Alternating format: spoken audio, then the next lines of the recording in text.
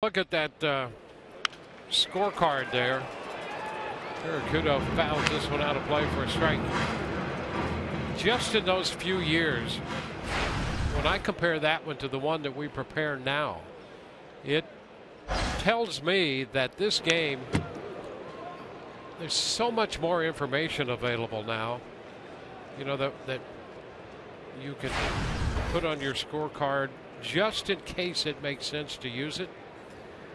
The breakouts now that we have, statistically speaking, and that was a pretty clean card there as it goes.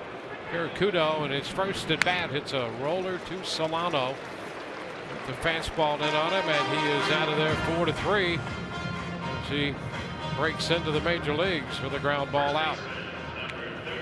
So one away.